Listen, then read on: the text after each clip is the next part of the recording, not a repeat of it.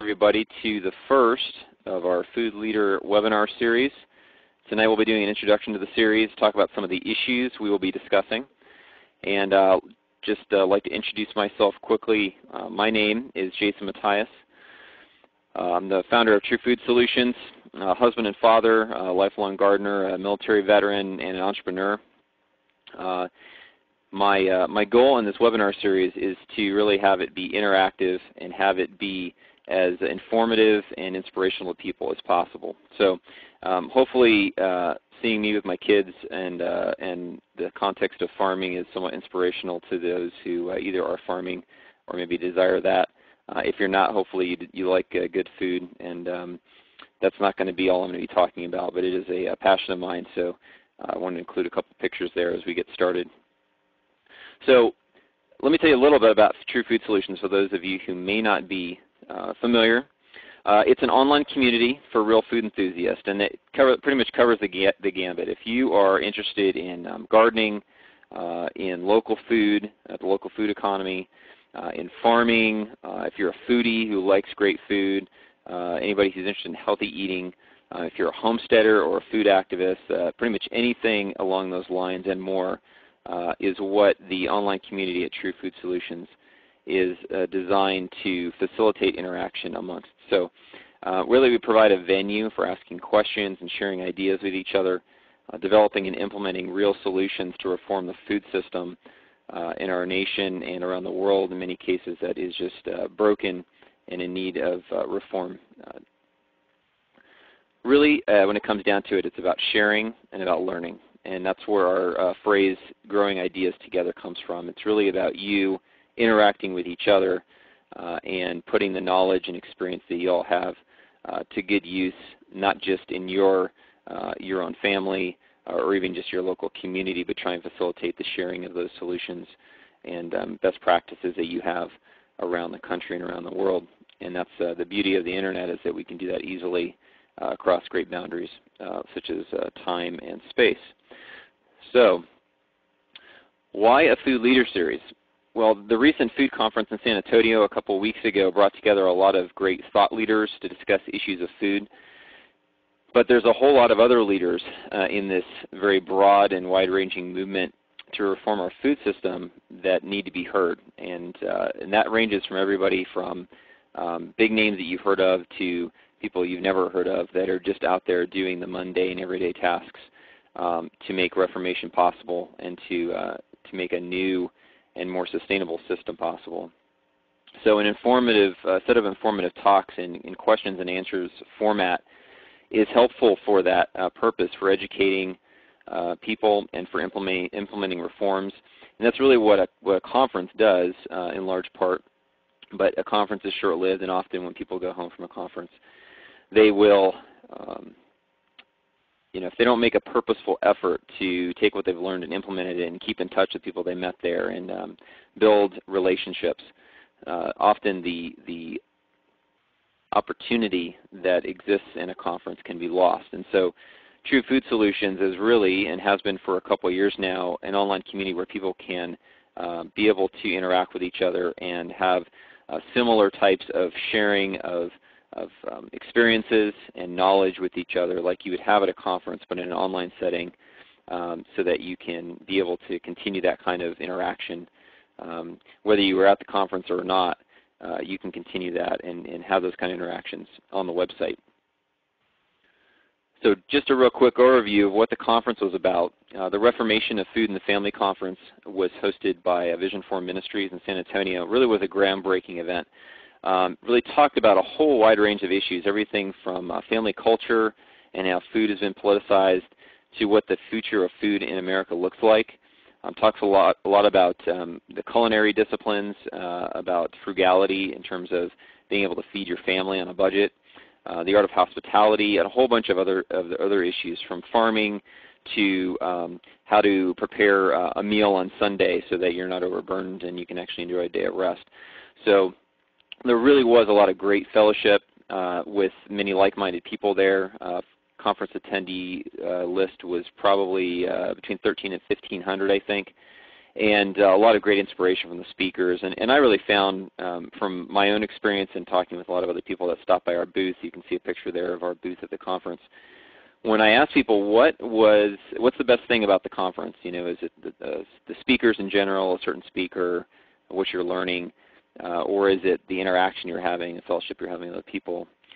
Most people said it really was the fellowship, because it's the one thing that you can't get elsewhere. You can listen to conference audio after the fact, but interacting with people at the conference is a great benefit that you don't always get people assembled for a common purpose and with like-minded intentions.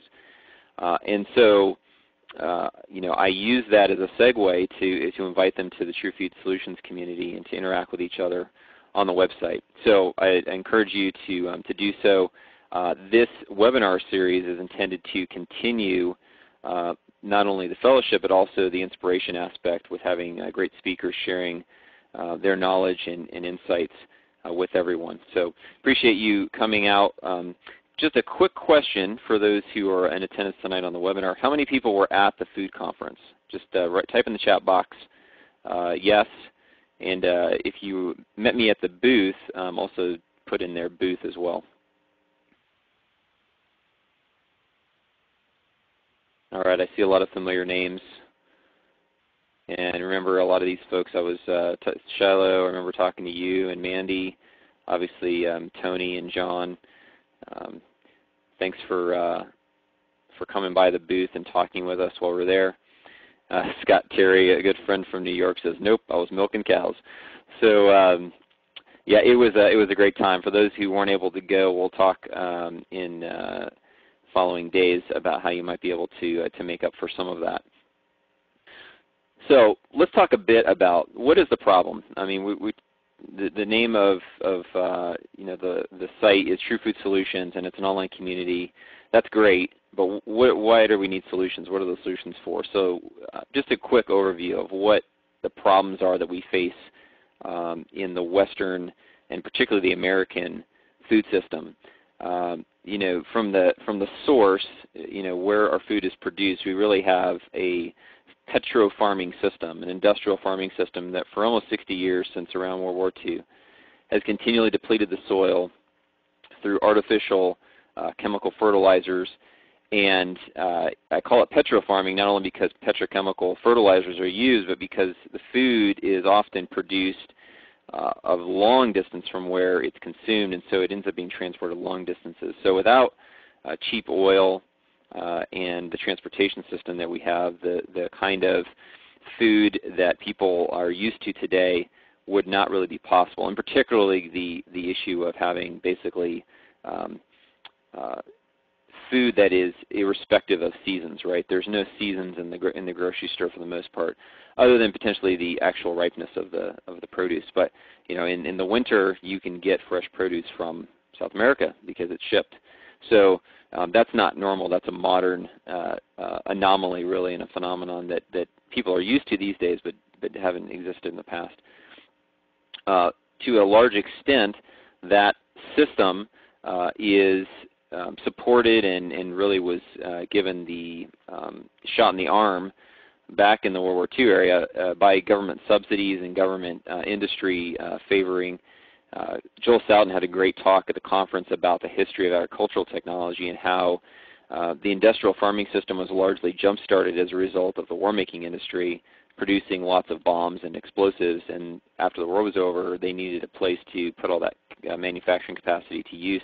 So they put it into chemical fertilizers and found a market in the farming industry. In part because of government subsidies distorting the market, and also because of other cultural shifts, family farming has really been devastated. And we now have in America, if I remember correctly, Joel Salatin's quote on it is the average age of the American farmer is something like 65 years old, and the average age of the average dairy farmer in America is up around 75. So basically, most of the farmers in America are baby boom generation or older, and in many cases, because of cultural shifts, their children are not taking over the farms. So farms are often basically dying out, or they're being consolidated into larger agribusiness farms. And that is in large extent to the fact that government subsidies have encouraged that in a lot of ways. We also have a transition from eating real food to consuming food products created in factories, and that really has led to an epidemic of disease of all kinds, whether it's heart disease, diabetes, obesity. All kinds of things are caused by, at their root really, in diet and health, and diet, environment, and lifestyle type changes. And a lot of that has to do with the changes in American culture and lifestyle since the World War II, with appliances, with the automobile and such. But realize that largely those changes in the way we eat were made out of convenience and not necessarily made out of health being a priority. So because of that change to convenience, in large part, Americans and others in the West, I wouldn't say Europe necessarily, but especially in America, we've changed to largely being we've changed from being producers of food 1 or 2 generations ago to being consumers only. The vast majority of Americans are just consumers. They go and they buy all their food. They don't produce any of their food. And the vast majority of food that is purchased is purchased through the industrial farming and distribution system, not through the local farming system, although there is a rays of light and that is changing. So those are some of the problems that we face. And so what ultimately are the solutions? Well, the simple answer is we are the solution. And we need to be leaders in our own spheres of influence. So regardless of how much you read, how much you practice good health, gardening, buying from local farmers, you need to be a leader in the spheres of influence that you're given. First, you need to lead yourself. You need to lead your family in making healthy decisions and trying to be more of a producer and not just a consumer. Being a leader to your friends and influencing them and talking about many of these issues and the changes that you and your family's made, and then also to your community. And the community there goes everything from your town, your church congregation maybe, to your extended community, which now through social networking becomes much, much broader, and you can be connected with people all over the world. And so things like Facebook and Twitter and LinkedIn have really facilitated that. But there's a lot of people that don't use social networking, or at least they don't use the one that most people use, which is Facebook. So there is still a gap for a way for people to connect with those outside of their local area, and that's one of the gaps that I'm trying to provide through True Food Solutions, is a community, an online community where people can connect with each other, but in a focused, targeted area of topics, and not you don't necessarily have to be distracted by all the other stuff that's on Facebook and Twitter. You can really just focus on things you're interested in, like real food and how to obtain it and how to prepare it for your family. So in the end, a real reformation of our food system, and if you want to call it a revolution back to the old paths, which were more sustainable. It will not happen unless there's leadership exercised, and ultimately it's going to happen at the lower echelons. It's going to happen at the local level.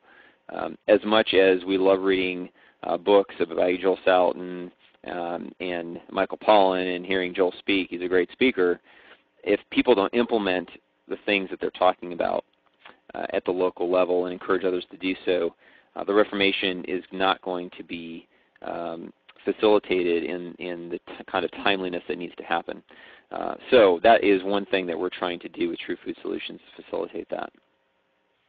So speaking of leadership, what is a food leader? Ultimately, action is what distinguishes leaders. Teddy Roosevelt in 1910, giving a speech in France, in Paris, called "A Citizenship in a Republic," said a very famous quote. He said, "The credit belongs to the man who is actually in the arena, whose face is marred by dust and sweat and blood, who strives valiantly, who errs and comes short again and again, because there is not effort without errors and shortcomings, but who actually does strive to do the deed, who knows the great enthusiasm, the great devotion, who spends himself in a worthy cause, who at the best knows in the end the triumph of high achievement, and who at the worst, if he fails, at least he fails while daring greatly, so that his place shall never be with those cold and timid souls who know neither victory nor defeat." So I love that quote for many reasons, and ultimately I think that what it speaks to is the fact that you will never know victory or defeat unless you try. And ultimately being a leader and making things change for the better requires action. So you need to be a leader. You need to be a food leader because you are the solution, and we collectively are the solution to making changes that need to happen in order to ensure that our children and our grandchildren will grow up in a society and a culture that is not completely ridden with epidemic disease and who has food freedom and choice of what you eat. Those kind of things are going to be made possible by the actions of people like you. So I appreciate you coming on this call, this webinar, and hopefully you'll be with us for other sessions in the series to learn more about what you can do locally in your area and in your spheres of influence. So to give you a little preview and to provide some inspiration about the subjects and the people we're going to be talking to, I just want to go over real quick the lineup of some of the leaders we're inviting to this series. Not all these are scheduled or confirmed yet, but we are going to be talking to many of the following leaders. Obviously, one I've already mentioned, Joel Salatin. He's a third-generation farmer, a sustainable farming pioneer, an author and speaker. He's written 8 books, his most recent of which is called Folks, This Ain't Normal. It's actually his first book that is not self-published and should get very, very wide distribution. I highly recommend that you read that book, which is a great overview of a lot of the topics we'll be discussing in this series. And if you've never heard Joel speak, I highly recommend taking a look for some of the audio. You can actually listen to the audio of one of his speeches, which is posted on the blog on the True Food Solutions website. If you're interested in that, just reply to one of these emails, and I'll be happy to point you to that. But Joel's a very entertaining speaker. He's really kind of a Jeffersonian farmer philosopher, and he speaks with a lot of wit and has some of the most wide-ranging vocabulary anybody you'll ever hear. So I highly encourage you to look forward to when we can get him scheduled. I did speak to him at the conference, and he said he was interested in joining us. So I look forward to getting him on the schedule. Although he is a very busy speaker, hopefully without needing to travel, he'll be able to join us in the near future.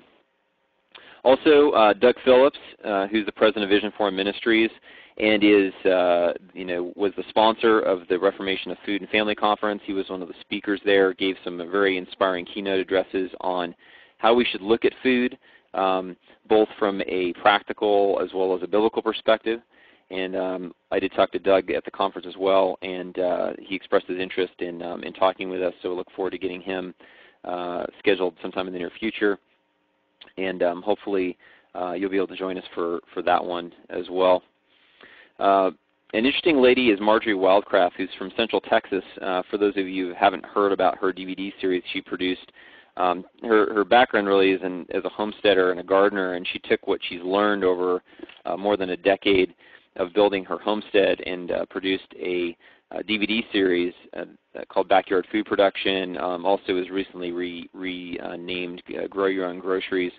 But probably one of the best how-to DVD video resources that I've found for small-scale backyard or small farm food production, including everything from managing water resources to building fertility in the soil, raising small game, including chickens and rabbits and such, and really has a good balanced perspective, everything from trying to maximize the fertility of the farm and yet how to build community with others in your area for bartering and such. So a lot of great resources. She's a very busy lady speaking as well. She was just, I think, two weekends ago was at the at a big expo in Dallas. I forget the name of it, but I think it was like a survivalism or prepper type expo. And she's, I think, if I remember correctly, I think she's sold over 200,000 copies of this DVD series. So a great resource. I'd highly encourage you to take a look at it, but look forward to talking to Marjorie as well. Renee DeGroot is a good friend. She blogs at culinaryreformation.com, And she's the author of Health for Godly Generations, which is a Christian and biblical perspective on health and nutrition. Among many other things, she is a local leader in the local Weston Price chapter in her native Montana. And she's also getting ready to go to culinary school, and will be blogging from her experiences there. We'll be talking just a little bit later about having Renee on the program for an upcoming webinar, so look for more on that. Gary Powers was one of the speakers at the food conference. He's the CEO of Orthomolecular Products, and that is a leading nutritional supplement producer. He's also a father of 10 children. He's also an elder in his local church, and he had a lot of great things to say, a lot of inspirational, big picture, as well as practical perspective type insights to lend, and we look forward to having Gary on when we can get him scheduled. Talked to him briefly when he stopped by our booth, and is a very nice man. Look forward to speaking with him. Peter Bringy is a young man, but is already the author of a great little book called The Christian Philosophy of Food, looking at the various aspects of food from theological perspectives, cultural perspectives, family economy, and other areas. It's a great read, and it's gotten a lot of good feedback. He was at the conference next to us, at a booth next to us at the conference, so we got to spend some time with Peter. And I highly recommend his book as well to get some good theological and biblical primers on how to treat food from a wide range of different types of perspectives. I've also talked with Kristen Canty, who's a small farm advocate. She's a mom of 4 up in Massachusetts, and as she started buying from local farmers, she started learning about a lot of the persecution and assaults on food freedom that were happening against small farmers that she had interactions with. So she ended up making a film. She had never made a film before, but she made a film that was recently released called Farmageddon, which is a really eye-opening documentary talking about the assault on small family farms and the threats to food freedom. So look forward to having Kristen on the program sometime in the near future, and highly recommend that documentary if you haven't already seen it. Another young man that we look forward to having on the program is Noah Sanders, who is a homesteader and a farmer. Started farming a few years back. Has done a great job of applying his faith to the activity on his farm and his family. He's been blogging at redeemingthedirt.com and has a lot of great insights to share there. And his recently released book called Born Again Dirt is just a fantastic look at what the Bible says about food and agriculture from the perspective of being a producer of food. And he has a lot of good applications and practical insight to what it's like to go about starting a family farm, and what kind of mindset you need to have to make it work. So it talks about everything from kind of scaling a farm venture, and his farm is mostly doing produce farming, but he also raises some pasture broilers and starting to do some other animals as well. But how to go from producing your own food to starting to produce additional food to take to market. So his perspective, I think, is very applicable to a lot of the people that are already growing some of their own food and want to potentially start producing excess to take to market or to sell to their friends and neighbors. And that is, I think, one of the key solutions we need to be facilitating across the country. And so Noah has done a fantastic job in his book of going over a lot of those concepts and how he's applied them in his farm. He's a young man, recently married just less than 2 years ago, and they have a little baby. They were also at the conference, and he was one of the speakers at the conference. So I got to spend some time talking with Noah some more and his family, who were there helping display his book in the vendor hall. And he had just really, really good feedback from all the folks that went to his session. So look forward to having Noah on as well. So I'd like to know now who else you want to hear.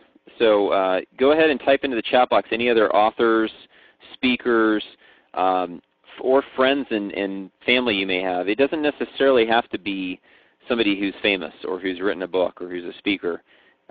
If you know a farmer who's doing great things, or somebody who's running a community garden in your area, put a name down in the box, and I'd love to hear what you have for your ideas. Ian from New York has a great one. Franklin Sanders, I definitely have to get him on the list. Also have Herrick Kimball listed by James. Mike Bravo I've already got on my tentative list, so thank you, Tony. Actually, some of the attendees tonight I'm planning on having on Scott Terry in New York. I'm planning on asking him to come on at some point. He was gracious enough to have me on his Christian Farm and Homesteader radio program, online radio program a couple weeks ago, maybe a month ago now, and that was a great time. If anybody else has any other suggestions, just go ahead and type it in the chat box, even if it's later in the presentation. I'd love to get any feedback you have. And I'll be following up with everybody after the webinar as well to get more feedback via email and the website. So look forward to hearing your inputs there. The sooner that we get ideas, the sooner we can start coordinating and getting people on the program. I don't really have a defined length for this series, but I do anticipate it going weekly for at least a couple months, perhaps more, though the frequency might change. I like to have it be an ongoing series where we can invite people on to have discussions, talk about what they're doing, have Q&A, and have everybody just be a really good, interactive, informative resource that people can have. And we are, just so you know, I am recording this, and we'll be making it available later. So if you'd like to share it with somebody or can't make a future session, don't worry. They'll be made available so you can watch the video or download the audio if you want to put it on your iPod or something while you're on the go. You can do that as well. So thanks for your input there.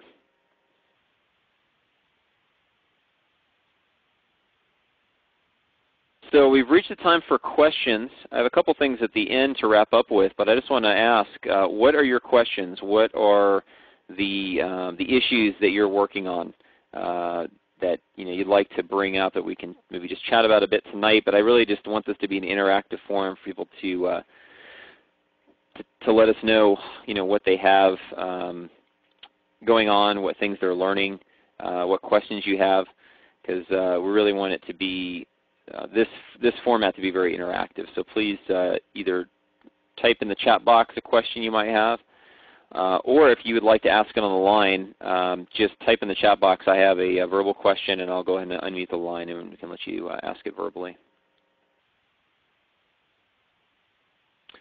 We're continuing to get some great input on speakers. Dr. Bernoulli from the Food Conference, my wife had a lot of great things to say about him and the sessions she attended, and somebody else mentioned that as well. Tony mentioned Howard King, if we could ever find him. That's funny.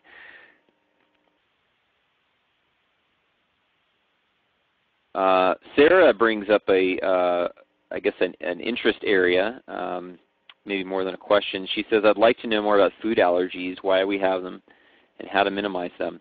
There actually was a session at the food conference about food allergies, so I will track down who the speaker was on that and see if maybe we can get him on the program.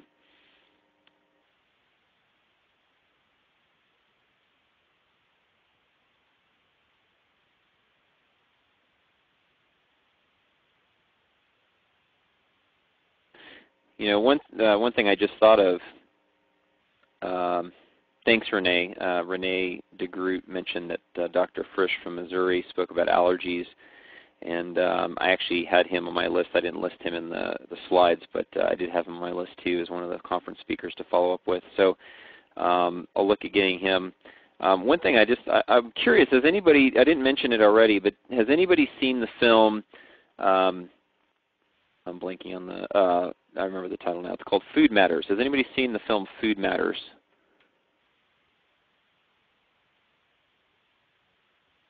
And we're getting a few people saying yes. Some of the speakers in that film I thought were very, very informative, talking about nutrition, chronic disease. Mrs. Gerson from the Gerson Institute was one of them. So I'm not sure if we can get all of them on, but if you have heard interviews with other people or seen any documentaries that had good speakers, that might be another source for other good speakers we can try to have on the program. Charlotte Gerson would be great, Jocelyn says. That would be great. Again, I don't know how many of these people do these kind of interviews. So if we can't do a live interview via webinar, what we'll probably try to do is do a written interview, maybe via email or something, and we can put that on the blog. So that might be a way that we can still access those people in a way that's maybe more accessible for them. Christy, good to see you on the program. Dr. Natasha Campbell McBride.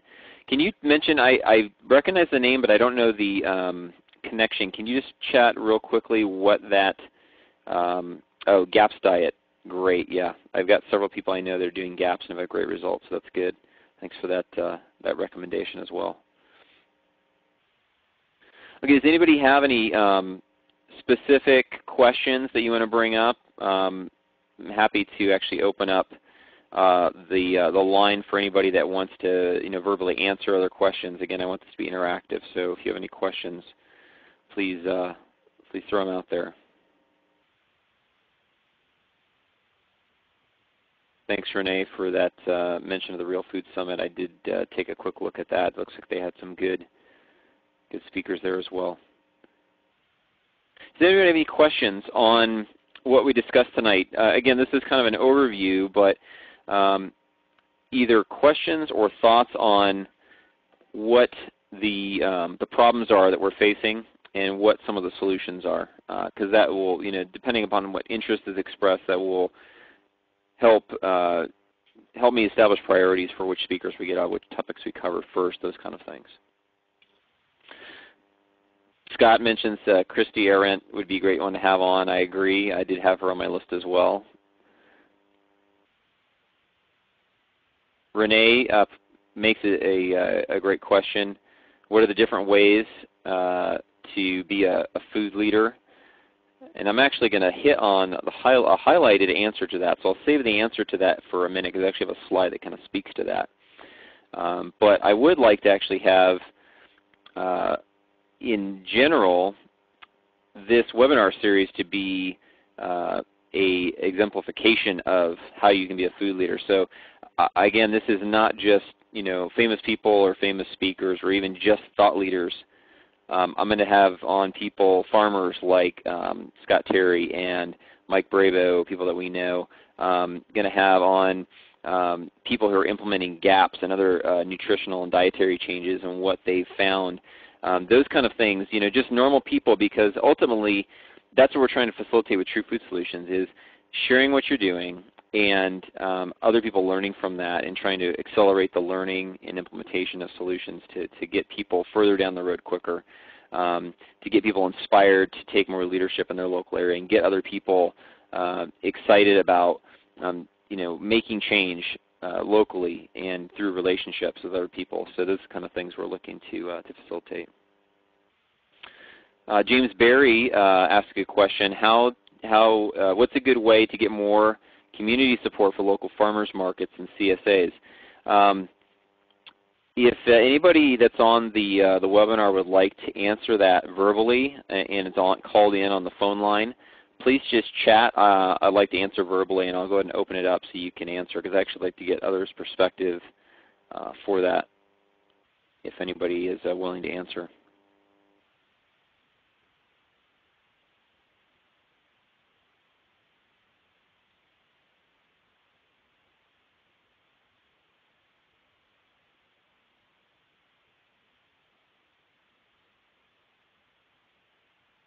Okay. I think we have some folks that can probably answer, but they may be listening on the streaming audio, so they probably can't speak to it.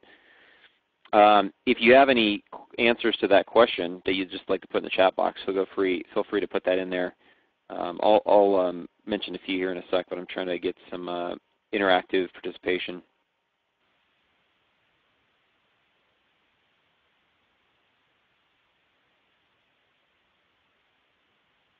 Wish Mike Brabo was on the line tonight, because he runs the CSA and has a lot of I think lessons learned from doing it that way. Do you have anybody on the line tonight that has been a vendor at a farmer's market, whether that's you're a farmer and you're selling produce, or you make some kind of a homemade product like goat milk soap or something else that you would like to share your insights about a farmer's market in particular?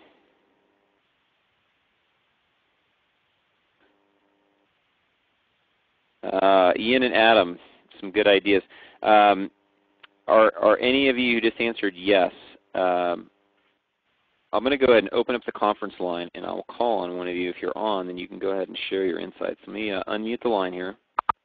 You are now unmuted. Okay, if anybody has both the phone audio and the streaming audio on, please turn off the streaming audio so we don't get feedback. Ian, since you're the first to answer yes, why don't you give us some insights on local farmers markets and similar vendors for similar venues for getting community participation. Just as a way of introduction, Ian Lamont's a good friend up in New York. Has made he's an entrepreneur who's made a business out of selling a homemade chocolate fudge sauce, which is fantastic, and does local events all over the New England area to promote and sell his products. So Ian, do you have a few thoughts you want to share? I guess this is one of the dangers of being one of the first ones to reply. So we've been involved with the farmers market for a number of years, and it's been interesting to see how our dependency on a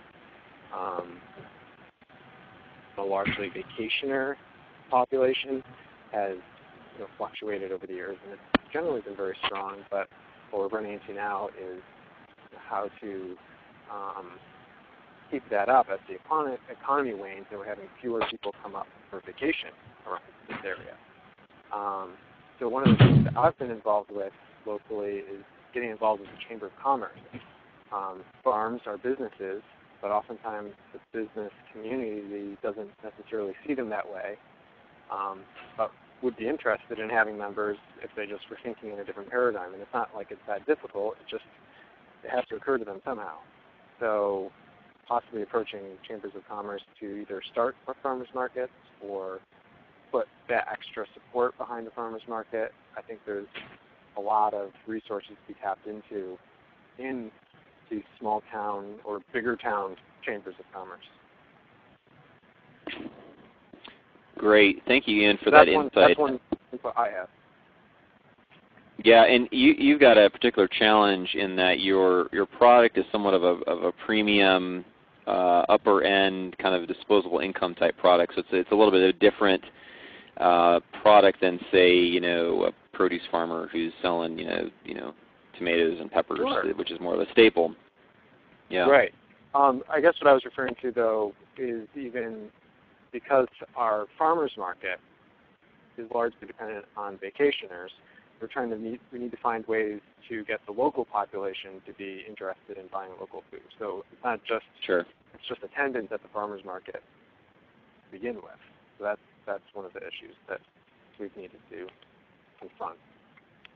Sure. So in your interactions with the Chamber of Commerce, I'm guessing this is kind of a dual purpose, that you're both trying to encourage them to the business community to support the farmers market, but also just local food in general, whatever the sales channel may be. Exactly. Okay, that's great. And then encouraging farmers to recognize the local community as a marketplace and not just a bigger city. Everyone tries to go down into New York City to sell. There are a lot of people around here that would be interested, but they're not necessarily aware that somebody's raising turkeys or that somebody's got potatoes for sale, that type of thing. Right, so that's great. On marketing in your smaller area. That's great. Well, thank you, Ian, for those insights. Adam, are you on the line? Can you speak? Hey, Jason. Yeah, I'm on. Hey, Adam. Let me give you a quick intro. Just so you'll know, Adam Sheridan is down in northern Georgia.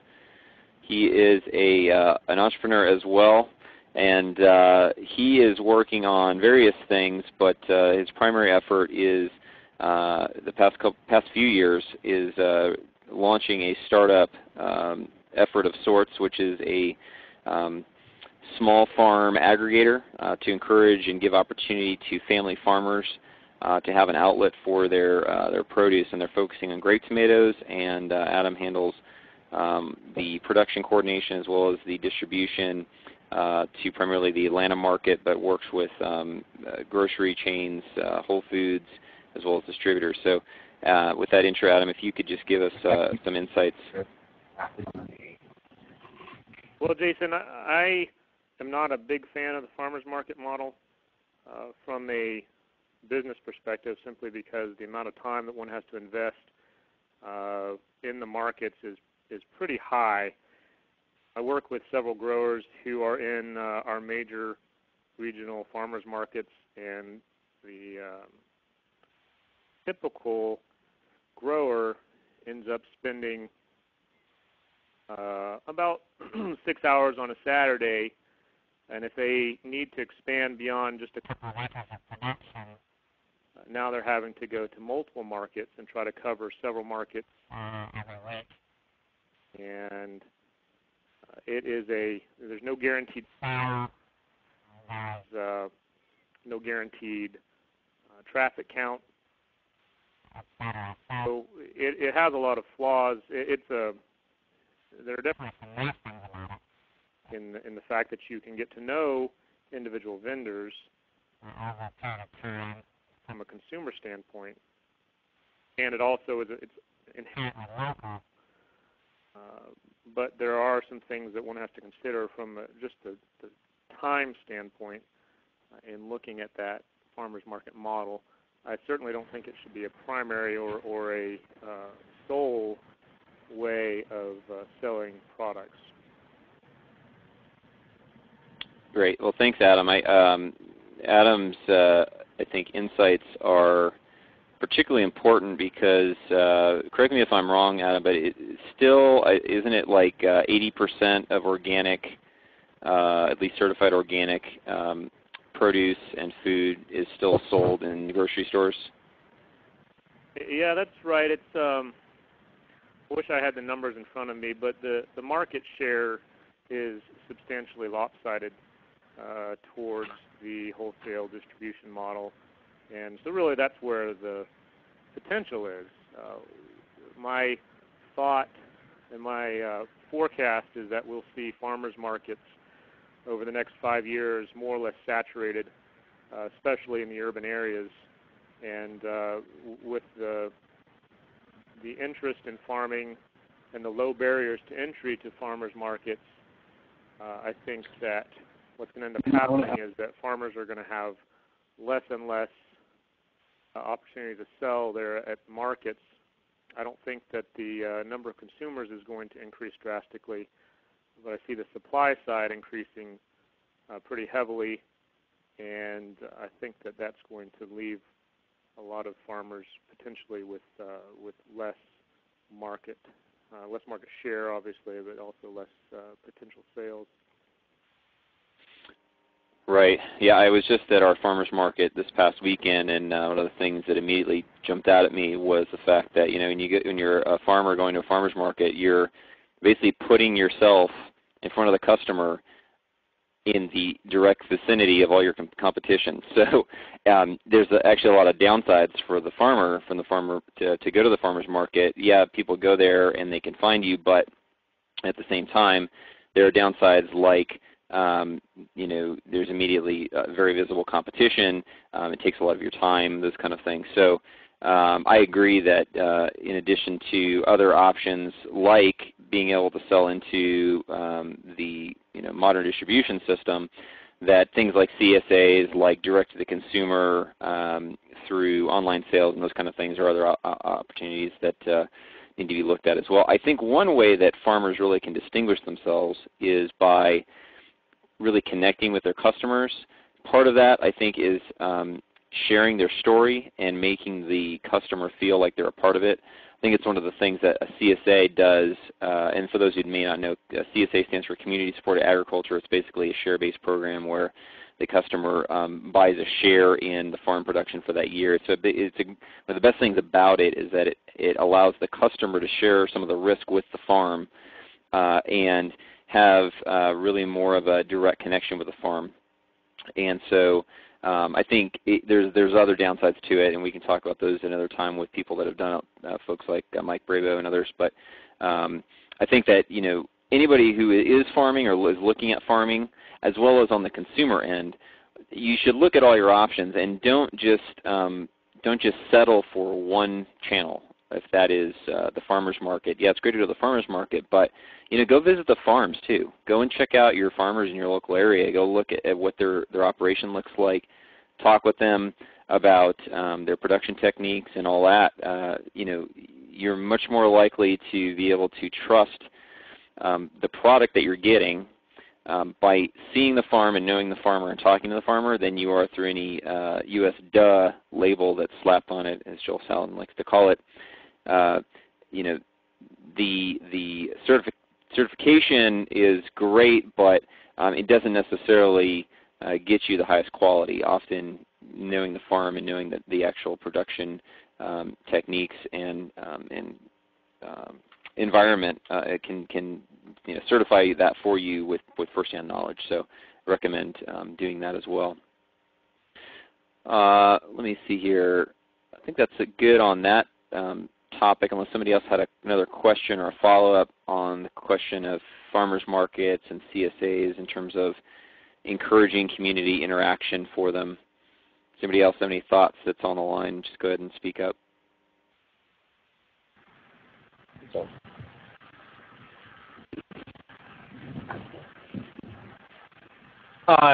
Jason, can you hear us? Yes. Who's that? This is John Roberts. My brother. Hi, John. Hey, how you doing? My Good. Go ahead. With me. He's gonna ask the question. Basically, my name's Jared Roberts. I run a small Fibonacci garden. We are selling to a few people. I have been thinking and reading a lot about this since my late teen years.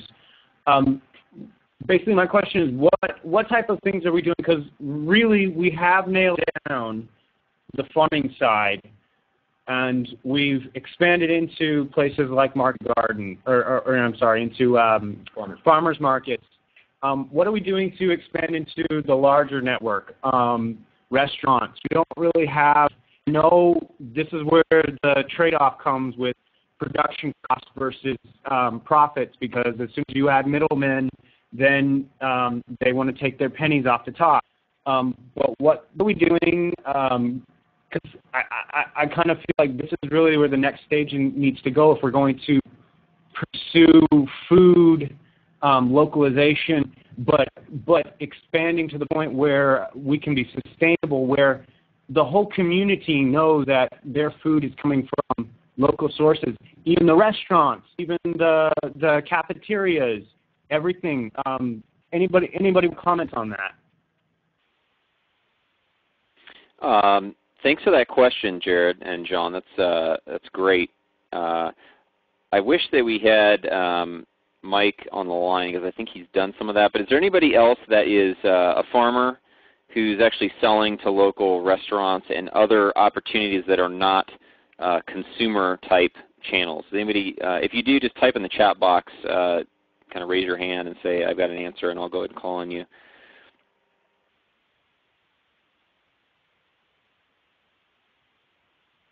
I think that the other farmers we have on the line, maybe Adam Sheridan, I don't know if he's gotten any into restaurant sales. I think most of it has been more for the consumer market. Adam, do you have any thoughts on that? You might be the one that's closest to that market and have some idea. We do work with several growers who go direct to restaurants, and that's actually I like that avenue because it's a little more predictable as far as restaurant volumes and demand, and they're also you can really you build a good relationship with the restaurant, and as things get worse regarding regulatory environment, I think that's a potential outlet where you can sort of slide under the radar for a farmer to still be able to sell their product without all of the certifications and the requirements that are probably going to be placed on us in the near future. And it does seem to be worthwhile. Probably the main issue there is, again, what is the market size, and it depends a lot on where you live. as to whether or not you're going to be dealing with restaurants who really care about local. So many of them get their stuff from Sysco, and it comes on a truck, and it's easy, and it's cheap, and they're not really all that interested in working with a farmer who may be a little bit inconsistent, whose products may not be available in March versus July. But those who are on board philosophically, it does seem to work pretty well for the growers who are doing that. Thanks, Adam. I got some great insights. A couple of things that I thought of while Adam was speaking that just are some thoughts on for you, Jared and John, as you're looking to where to take your market garden venture. I think with you're just kind of analyzing the market space when you're looking at restaurants, as Adam alluded to. You're depending on you have to find the right market niche, because if you're trying to compete against Sysco, you're probably not going to win, because they don't care about quality or variety of the produce in terms of the actual, if it's heirloom or whatever. If they don't care about that, they're not going to want to pay the premium. However, if you find the right restaurants who care about having unique produce and unique ingredients for their food in the restaurant, you may very well be able to adjust your production or adjust your the makeup of your crops to meet that demand. So looking at kind of unique types of crops to raise, even things that are not necessarily what we normally think of as market gardening, but things like growing mushrooms. If you have any kind of woods, you can become a mushroom farmer. In fact, it's one of the best ways to monetize a forest is by growing mushrooms. So if there's a market for it, grow shiitake mushrooms and take those to market. Also, as Adam mentioned, the seasonality issue is going to be an issue for restaurant buyers, and so the ability to grow off-season is going to increase the chances that you're going to be able to land a contract with a restaurant if you can be the first ones producing greens in late winter or something, because you've got a greenhouse or something. And I know you guys are working on a greenhouse, so it's one reason I'm saying this. That can be an additional distinguishing factor. So part of this is you have to think of the market you're pursuing, and so you're changing it from a business to consumer relationship where you're going after the consumer and they have their own set of desires, to a business to business relationship. They have some other additional considerations. One of those is going to be predictability, like Adam said. Another one's going to be uniqueness of what you can bring them and when you can bring it to them. So if you can bring them unique products off-season, that can often distinguish you in being able to land a contract with them to provide even stuff that's in season, because they'd rather buy just from you than from a bunch of different producers potentially. So just some additional thoughts kind of from more of an entrepreneur's perspective about how to access that market, and we can talk more later. Maybe a good session to actually have focused on farmers, and particularly farmers trying to look at the different sales channels they have and what are the different characteristics of the different ones and how do you go after those different ones. I'd love to have a conversation about that, and maybe we can put together a multiple speaker series on that as well if there's enough demand. So great questions, great input. Did you have any follow-ups, Jared, that you wanted to ask about that issue? No, really just looking at, I would love to you guys do a session on just that whole access to that market. That would be great. That's really an interest of mine. So. Good. I think that, your ability to weather a shock of any sort, in particularly on the demand side as a farmer, diversification is important. Just like in investing, it's important to diversify. If you have the ability to diversify your customer base, as long as it doesn't add extra cost in terms of distribution and all those other kind of things. One of the great things about selling to restaurants is you're going to have higher volume sales with less customers. So you actually cut down on your distribution costs potentially, because you're just selling to a lot more frequently to that one customer, versus the same kind of volume you'd have to do with consumer base is going to be multiplied by many times the number of customers, right? And so there's a certain transaction cost that goes with all of those that you can eliminate when you do a restaurant type, or even another kind of type of another sales channel that would be kind of like a restaurant would be something like a food co-op or buying club, where they're buying a bunch from you to distribute themselves to various members in their group. So kind of like a CSA, but not necessarily where you're administering it. If you can find a buying club to sell to, that could be one way you could increase your volume a lot, and without necessarily increasing your transaction cost. So, all right, that was a great discussion. That's the kind of thing I really want to see here, is sharing of insights, and even just what kind of topics should we be covering, because there's some of these things that would be great to have blog series on or something like that, where we kind of give a very specific subject a good thorough treatment. I may not necessarily lend to having a whole webinar on it, but we can actually talk about those things in the group forums or in blog posts and those kind of things. So Amy asks, or says she'd love to see a session on raising animals according to good stewardship principles. And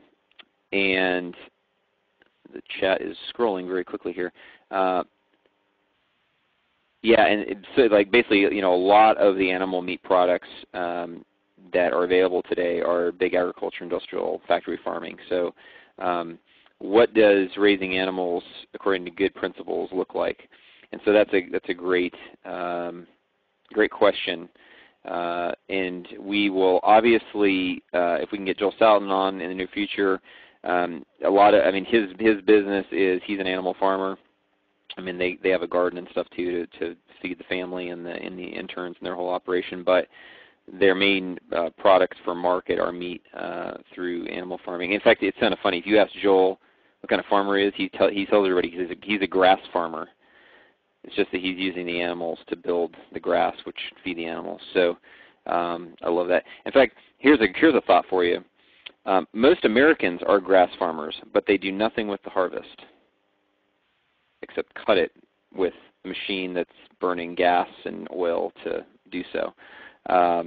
So I'm a big proponent of very decentralized solutions, and ultimately the most decentralized solution is growing your own food. So turn some of that lawn you have, if you can, into a garden. If you're not already doing that, I highly recommend it. And I think that folks like John and Jared Roberts are a great inspiration. They don't have a very big property, but they've turned their backyard into a large market garden, and they're feeding quite a number of families through it. I don't know if it's double digits, but I think if I remember correctly, telling me that they're feeding more than 10 other families. Not necessarily all of their needs, but they're selling to a bunch of different families on a routine basis. So I think it could be inspiration on what can be done by a single family taking action to do so.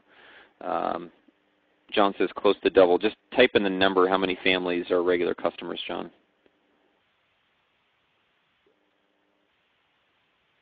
Or say it over the line since it's still unmuted.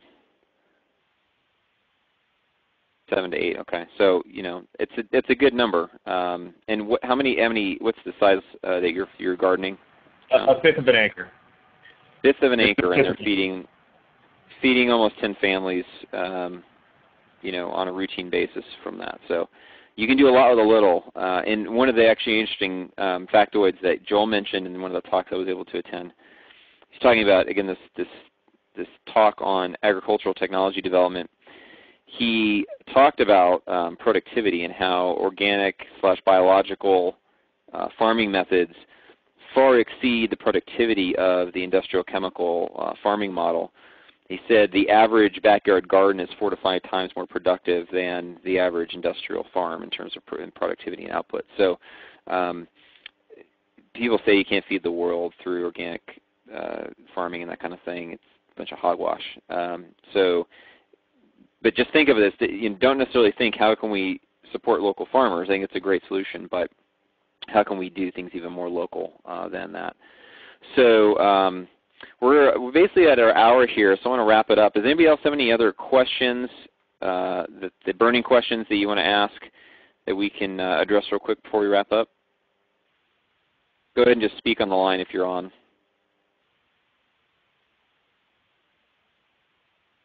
Okay. I've got a few wrap-up slides here I just want to talk about. One quick thing that's a good segue to my wrap-up. Somebody emailed this question: to respect the farmerness of the farmer, how can we suburbanites help to relieve some of the governmental issues that plague today's farmer?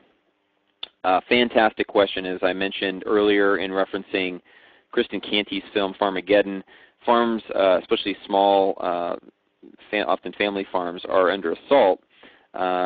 It's unfortunate, but it is the way of the world that large corporate interests generally gain control of government regulatory agencies and use them for their own benefit. And we see that with the small farms around the country. So the biggest thing I think that anybody can do to help with this particular issue is to look at becoming a member of the Farm to Consumer Legal Defense Fund. If you've never heard of it, basically it's a legal defense fund that it has both farmer members as well as consumer members as well as organizational members. So if you have a food co-op or buying club or some kind of organization that's interested in supporting this cause, you can become a member. And what they do is they, as is listed here on the slide, protect the constitutional right of nation's family farms and food producers, and they also protect the constitutional right of consumers to obtain that food directly from family farms and those food producers. And then finally, they also are trying to protect the both farms and consumers from harassment by various levels of governmental interference. So I highly recommend you check them out if you haven't already seen them. You go to farmtoconsumer.org and you can become a member. Being a consumer member is highly recommended. If you are buying from a local farmer, the next time you talk to them, please ask if they are a farmer member of the Farm to Consumer Legal Defense Fund. And if they are not, give them the information about it and ask them to go check it out. I'm a farmer member even though I'm not really farming primarily. I do occasionally sell to market, so I kind of consider it as cheap insurance. But highly recommend you spread the word among farmers that you have relationships with to make sure that they are taking advantage of that resource. And I'd highly recommend that if you care about food freedom and the ability to get food direct from farmers and food producers, that you become a consumer member, because all the resources that go into this organization go to help fight the legal battles against a lot of these oppressive and really intrusive government regulations and agencies. And we can talk more on another time. Hopefully I can get one of the representatives from the organization to come on and do a show with them. Kristen Canty is very closely related with that organization, and they're helping to promote her film and use her film as a resource. But I'd recommend that you look at becoming a member and spreading the word about that organization to other people you know that care about food freedom and local food. Okay, some practical steps to wrap up here, and this kind of answers Renee's question earlier, which are what are some ways to get involved locally and be a food leader. The first step in my mind is go as local as you can. Ultimately, the most local is doing it yourself. So grow something edible. I mean, if you live in the city and you have an apartment and you have a windowsill, get some pots and grow some herbs. There's also an interesting phenomenon that's developed lately called window gardening, where you actually develop a hanging system, which is a hydroponic system for growing herbs and other fresh greens, which is pretty interesting. If you've got a yard, grow in your yard. Even if it's mostly shaded, you can grow a lot of salad crops and those kind of things, even in a shaded area. And you can do other things to help with season extension, especially if you're in an area that has a short growing season like the northern tier. Greenhouses and hoop houses, those kind of things can be used. Secondly, support your local food economy. Connect with your local farmers and buy local if you can. Farmers market is a great way to meet your local farmers, but I recommend you don't just stop there. don't become one step removed from the consumer shopper mentality just because you go to a farmer's market. Actually go and visit the farms and see what their production is like, have a relationship with them. If they have a CSA, look at joining it. Like I said before, it's one of the best ways for consumers to support farms because you actually share in the risk of the farm by providing resources up front.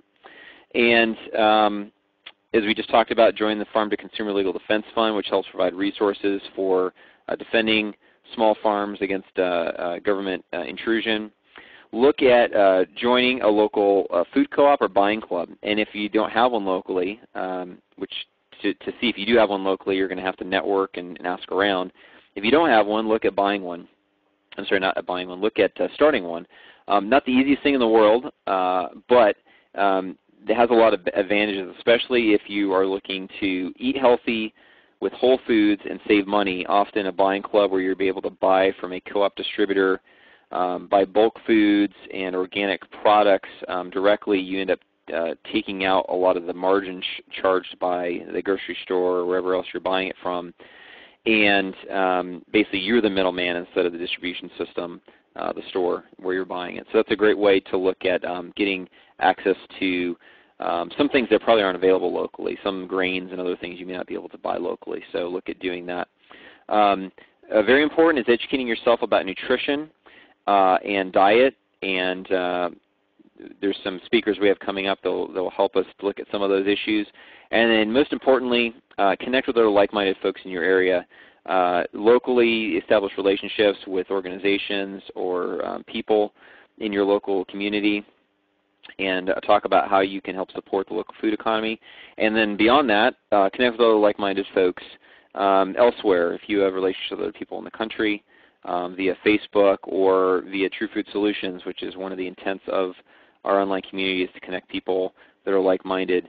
Those are some basic steps to connect with other people. John commented in we need a regional way to do that on True Food Solutions, and I've already got that as a feature to look at developing, is basically local or regional, facilitating of local or regional networks. So we're looking at how to do that in the future as well. I'd say in the meantime, use the tools that are there and interact with each other, and establish the relationships that you have and that you can have with people, and try to connect with other people that they may know, friends of friends that are in your area if possible.